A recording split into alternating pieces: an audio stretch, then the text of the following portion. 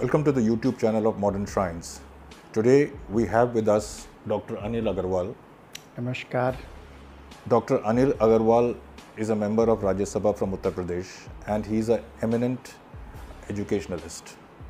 And I would like to thank Dr. Agrawal for sparing his valuable time out of his busy schedule. Mr. Agrawal, I would like to ask you a few questions.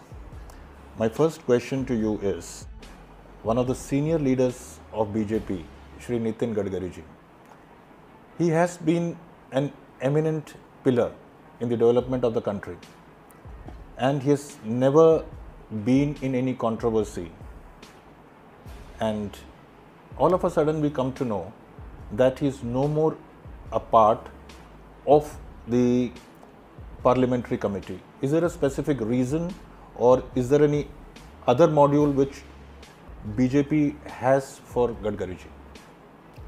नहीं, इसको media अलग तरीके से ले रहा है। ये एक रूटीन प्रक्रिया है। भारतीय जनता पार्टी एकमात्र ऐसी पार्टी है जहां छोटे से छोटा कार्यकर्ता बड़े से बड़े जिम्मेदारी को संभाल सकता है।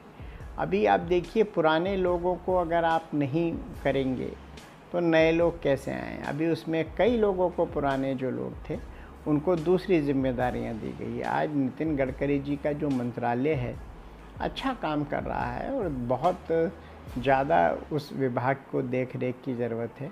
पिछले दिनों आपने ये भी देखा कि गडकरी साहब का स्वास्थ्य भी अब उतना अच्छा नहीं है। कई बार उनके मंच पे ही बेहोश होने की खबरें तक आई हैं, लेकिन उनका सम्मान है। वो पार्टी के वरिष्ठ नेता हैं। उनका मंत्रालय में भी, पार्टी की नीतियों में भी जो भी सहयोग की आवश्यकता होगी वो पार्टी को मिलता रहेगा। और हमारे यहाँ इन सब चीज़ों का कोई अर्थ नहीं है। आप देखिए, कई नए मुख्यमंत्री लाए गए पुरानों को हटा के। तो ये सारी यंगस्टर्स को आगे लाने की प्रक्रिया है, इसको अन्यथा ना देखा जाए। धन्यवाद sir, thank you very much.